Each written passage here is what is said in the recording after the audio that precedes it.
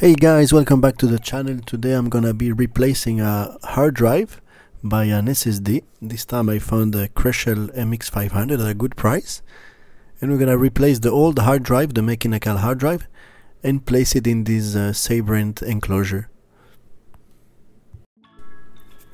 So we're gonna proceed by opening it. It's very simple. We're gonna remove all the screws. On this model of laptop there's two hidden screws here, and you need to remove first the little stickers that are on top, as you can see.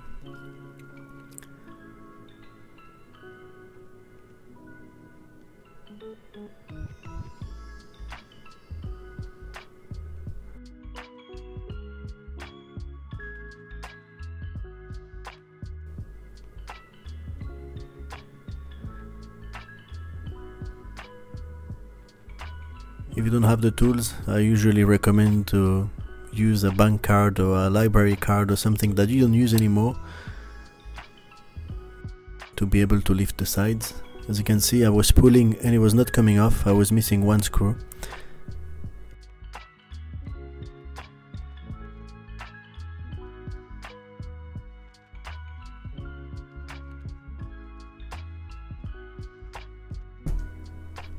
There is a ribbon cable here, so this is the keyboard connector, and you also need to lift here and remove the touchpad connector. So make sure when you open it, don't pull too hard, otherwise you may rip the cable. So once you remove the two cables, you can lift the full keyboard and the palm rest. And the hard drive is just here. We're gonna remove the screw holding it to the motherboard, and we're gonna lift and pull.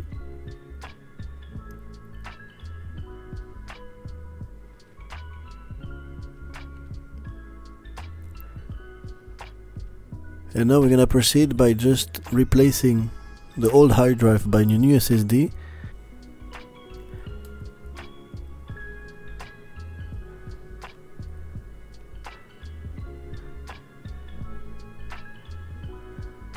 So make sure the SATA connector is in the right side, and we're gonna just replace it and put the screws back to hold it in the hard drive holder.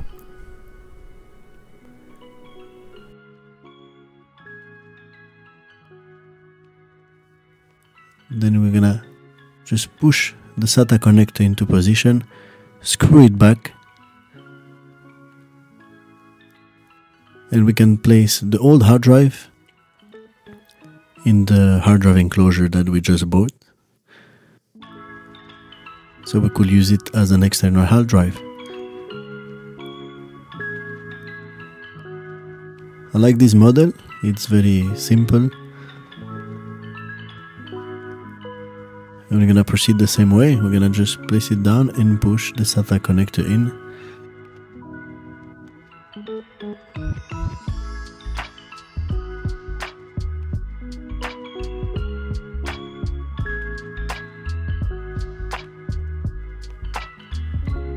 And before closing it, I'm gonna quickly brush it and clean it properly, and then we can place it back. So the easiest way is to just lift it from the back, place the connectors, and then push it down.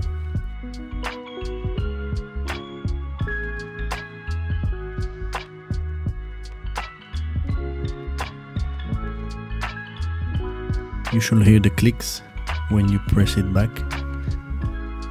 All the clips should go. I'm gonna switch it on, and I can see the SSD is recognized. So before putting all the screws back, I'm gonna double check, otherwise I will have to reopen it fully if it was not seated properly. So now that I'm sure that the hard drive is working properly, I'm gonna put all the screws back. So now that we're gonna put everything back, just bear in mind that not all the screws are the same size. So make sure you put them in the right place, because the ones who are longer, they can go through the palm rest and make a hole. So just take your time, and then you can place the stickers and the covers and everything back properly. For the software installation, I'm gonna do it through a USB pen drive. I already loaded Windows in it, so we're gonna go to the BIOS.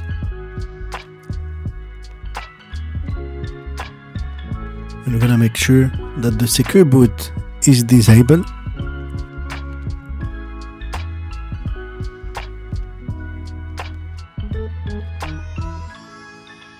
And also we're gonna put the booting priorities set to the USB, so the computer starts from the USB device.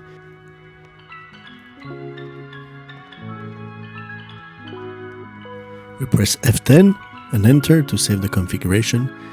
It's gonna boot from the USB, and we're gonna proceed to the normal Windows installation. In this case for me it's a bit tricky as it's in Greek and I do not speak Greek, but it's just as usual. Once the operative system is installed, we're gonna try and test the old hard drive. So we're gonna press on the button to switch it on. And as you can see, it's recognized by the operative system, by Windows. So we can copy the old files back to the new hard drive. And the job is done. I hope this video was helpful. If you have any questions or suggestions, place them in the comment section below. And I will see you again in the next video. Once again, thank you and see you soon.